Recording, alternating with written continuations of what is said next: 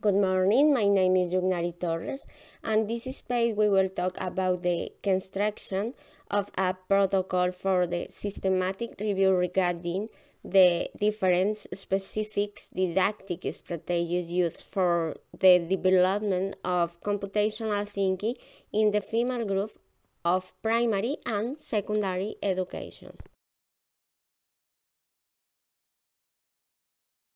Nowadays, digital skills are required in both personal life and working environment. For example, online meeting or use of learning online platforms.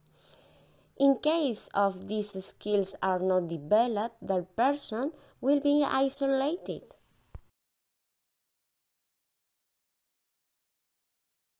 In this sense, it's urgent to develop computational thinking in niche and every person in a society.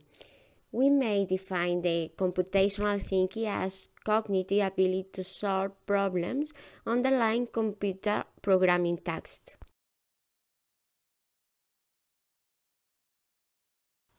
Therefore, this should be gender equity with respect to the people who are educated to develop computational thinking, responding to the fundamental right to education. Consequently, educational action aiming at developing computational thinking turns into a rank that must be applied to the female group all around the world.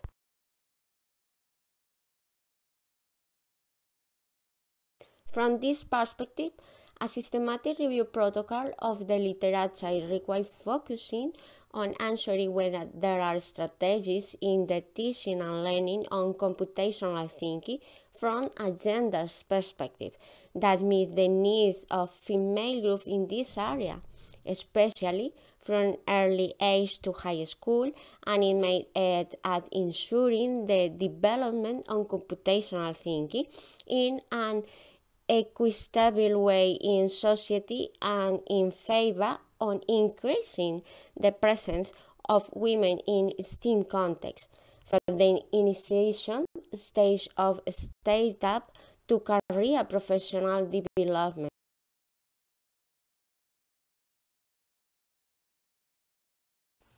Okay, the systematic review protocol aims to collect research articles focused on answering what are the specific didactic strategies used for the development of computational thinking in the female group in primary and secondary education?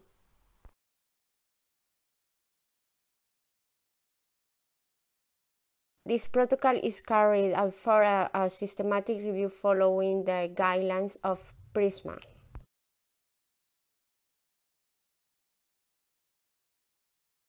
According to the screening, it seems that only 15% of the article evaluated develop implementation focused on the development of computational thinking from a gender perspective.